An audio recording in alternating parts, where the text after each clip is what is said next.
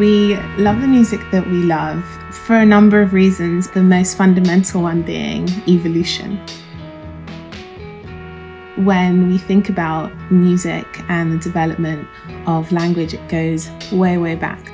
We often make connections between music and speech and music and language because there are commonalities. So when we listen to music, we have the sense that something's being communicated. Call me baby if you need a friend. There are two ways to think about the mechanisms around music and our appreciation for it. And the first is perception, and the second is prediction. We really need to be able to perceive music before we can do anything else. I'm only one call away. I'll be there to save the day. And that involves a part of the brain called the auditory cortex. And so auditory perception basically involves analysing sound patterns and then making predictions. And this is something that we can do naturally. So we know what constitutes music. And then we use prediction to be able to tell what's coming next. But the interesting thing about prediction is that it's actually tied in with our reward system. So our brains want to be right. The reward pathway is activated in response to music and is really crucial in emotion. Parts of the brain, for example, the amygdala, the nucleus accumbens, the hypothalamus, the hippocampus, the insula, the cingulate cortex, all are important structures in the brain that are involved in emotion, and they make up the limbic system. I'm thinking about how people fall in love in mysterious ways. The amygdala is this little tiny almond-like structure deep in the brain, and the amygdala helps us determine what is emotionally salient in our environment, what's important to connect to emotionally.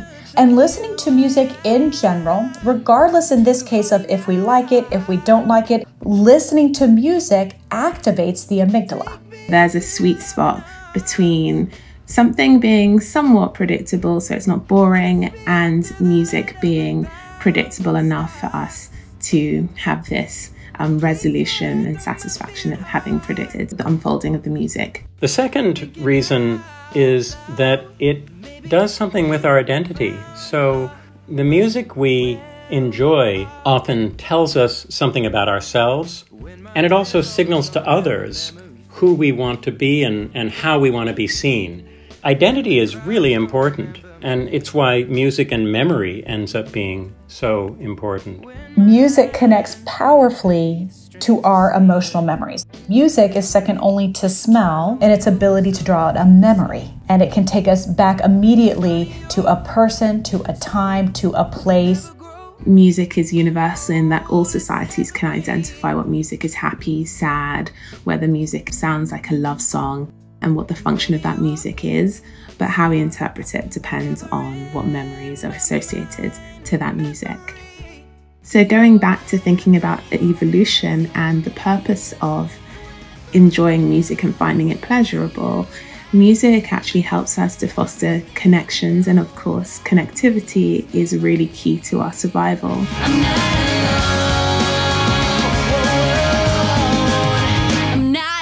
Repetition seems to be a real feature of music. A song like You're Beautiful. I mean, I didn't count the number of times James Blunt sang that, but it's a lot. You're beautiful.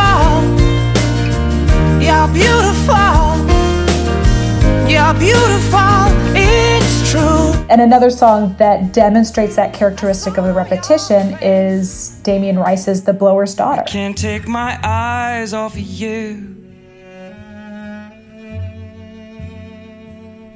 Can't take my eyes off of you. You have, I can't take my eyes off of you. I can't take my eyes off of you.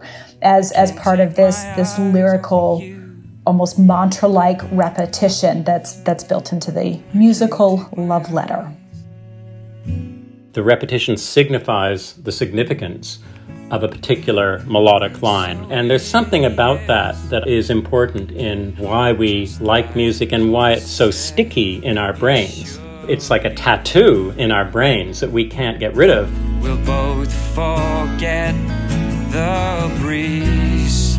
We still understand pitch and rhythm and melody and tones, and our brains can interpret what that means, and that's common across the world, which is kind of beautiful.